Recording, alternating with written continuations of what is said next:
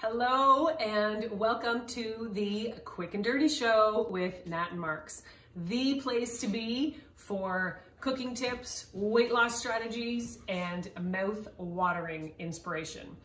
Now, today, in recognition of National Garlic Day, which is coming up on April 19th, today's show is about garlic. And the guy, the in-house chef over here, who is all about garlic, he is going to walk you through some really cool tips and techniques and all of that stuff. So, take it away, monsieur. Hi, love. Hi. Do you remember when you first had garlic? No. So I remember. At all.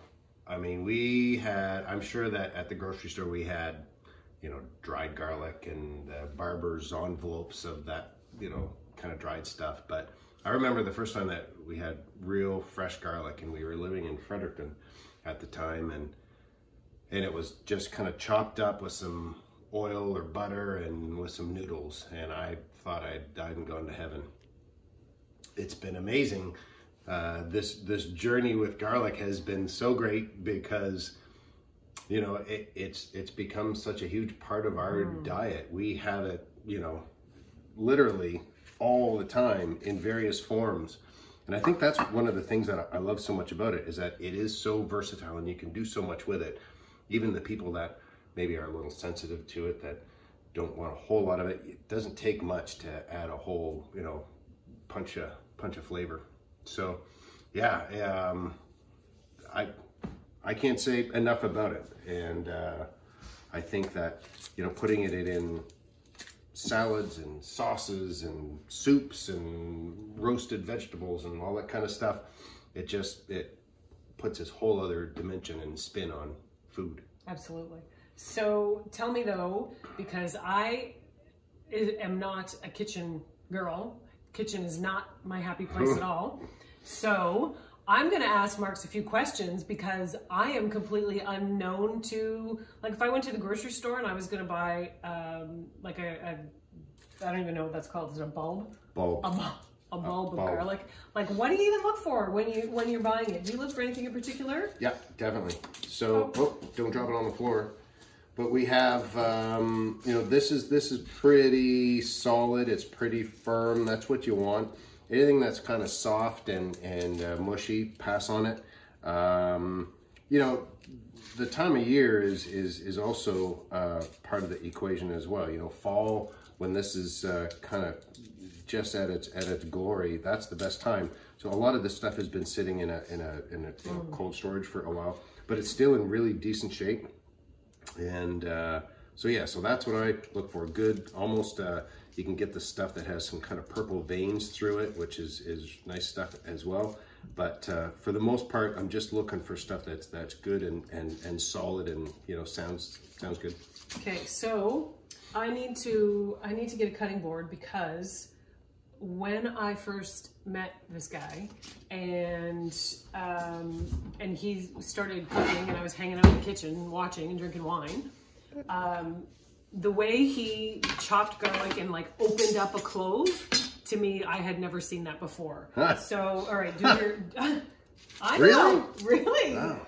I know, so do that. So that's well, here, let's start. So after we've selected it, I think it's important to know, because people, if you don't know, a bulb of garlic is made up of several cloves. And I had a friend at one point that her dad was making a recipe and got clove mixed up with bulb. Oh no. And put in 3 bulbs of garlic. True story. And it was, obviously somewhat overpowering. So, no vampires clove, bulb. So after you can kind of get your fingers in there and you break out, that's a clove of garlic. Put the sharp edge of the knife always away from you, and you can it just breaks the skin, and then what happens after that is it's peeled.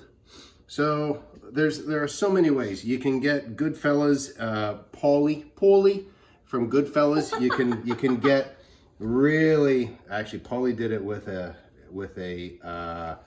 razor blade, but you can get really fancy with it.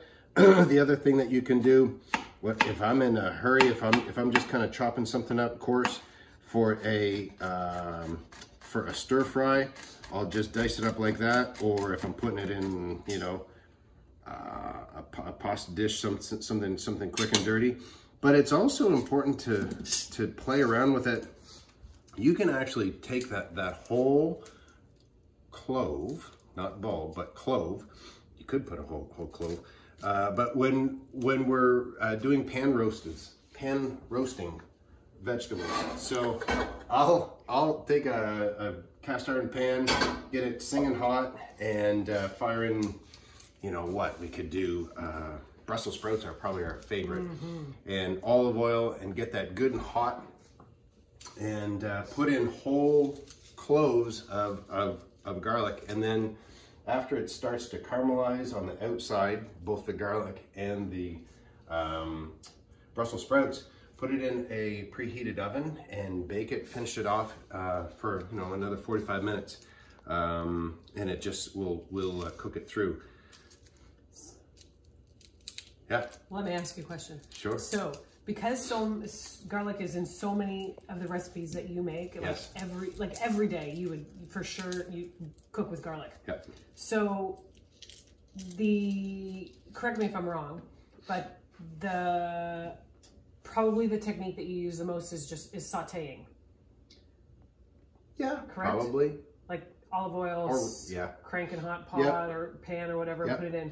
So when someone is sautéing the garlic, like how many minutes does it typically take? Like, I think it's for it to get all the delicious flavors and all of that. You don't want to keep your eye on it, not brown it, not burn it, for God's sakes, but you know, get it kind of nice and soft. Translucent is kind of the key word, until it starts to kind of soften up. And you know, to go back to the Goodfellas movie, when he is using a razor blade and gets it so thin, Joe Pesci says you know, that Paulie was slicing them so thin that it actually liquefied when it hit the pan with a little bit of oil. So yeah, I mean, lower heat is probably the safest way if you're just kind of dipping your foot into the whole thing of things. Into the whole garlic water. Into the whole garlic water. Go gentle with your heat, because it is easy to burn it, and then you lose a lot of that beautiful flavor. Okay, so one more thing that I want you to, not me to talk about, you to talk about, of course. Black garlic. Again, black garlic. I had never seen it until it was a few years ago. Do you remember that we saw it at the market with Francine? Yeah. Right? And you can eat this black garlic, like literally take it and spread it on bread and eat it, which is how we did it when we first got it. Remember when I brought it home? Yeah. So I bought a bunch of fresh garlic. COVID had just hit, and I saw at this little roadside stand that they had some fresh garlic. So I took a couple of bags, little paper bags of it, and brought it home, and realized when I pulled it out, what I was expecting was that, but yeah, what I got was that. Yeah. And I actually called the lady, Francine, at the market that I bought it from, and I said, I think there's a problem, because the garlic that I bought it's almost like it's almost kind of burnt. And she says, oh goodness, I gave you the wrong bag. It's actually more expensive. Oh, well, she said it's black garlic. Well, no kidding. I had never heard of it. I had never seen it, but I knew that it wasn't off. I mean, it wasn't burnt, but yet it wasn't baked. And it's the texture of like black licorice, or licorice, but it has almost like a balsamic taste to it. It's beautiful. So good. So we use that in, yeah, salad dressings, stir fries. It goes really well with pork.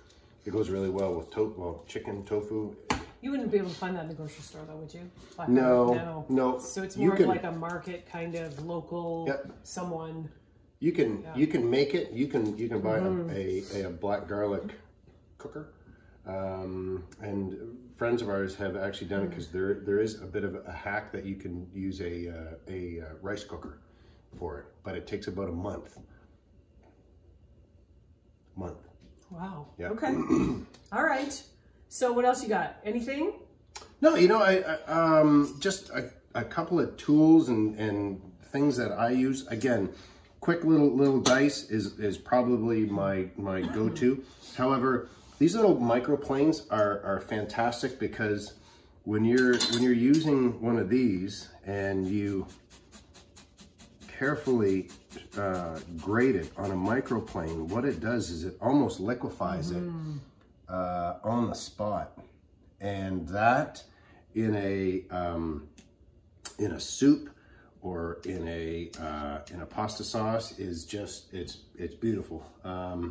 The other thing too, with a bit of a spoiler alert, but in the Caesar salad dressing recipe, that's how I start that. And then that goes into the bottom of the bowl, bunch of salt, and then it just, because what you're really after is kind of liquefying that garlic. It just kind of totally breaks apart, and that's when the magic happens. Awesome. Yeah. Okay. All right. So there you have it. In recognition of National Garlic Day, which is April 19th. Try, if you don't use garlic typically in your everyday cooking, to bring out the flavors, and give it a go. Give it a go and see how you make out. Excellent. Now, if you haven't already, head over to natandmarks.ca and make sure that you're signed up for the free video series.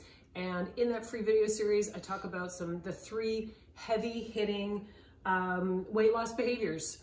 So make sure that you're signed up for that. And thank you so much for watching. Remember, why settle for average when greatness is within your reach?